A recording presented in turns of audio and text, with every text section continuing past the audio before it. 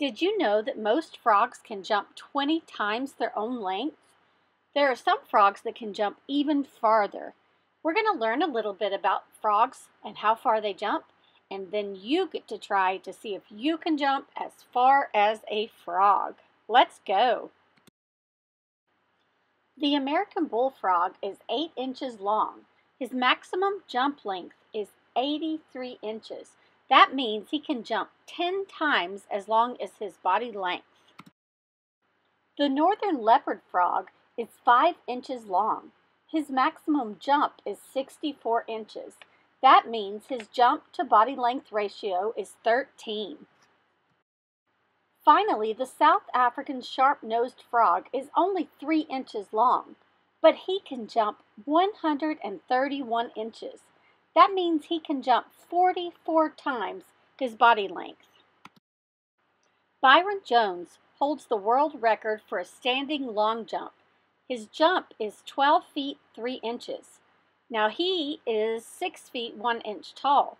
That means even though he can jump 12 feet, he's only got a body to jump ratio of 2.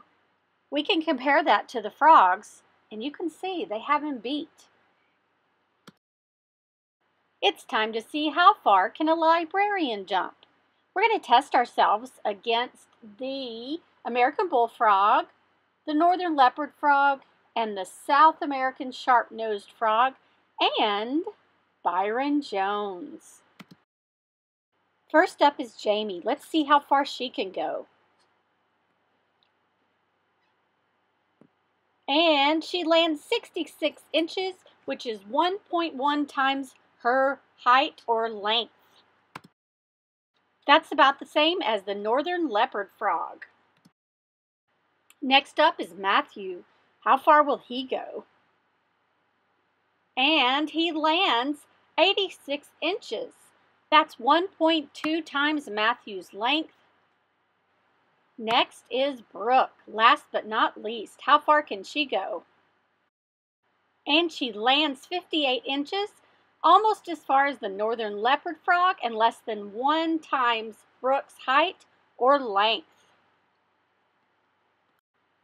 How far can you jump? It's time to have a little math session and find out if you can jump further than a frog. At the Chattanooga Public Library, we have lots of books on frogs that you can check out. Just go to chatlibrary.org and place them on hold. Thanks for joining us.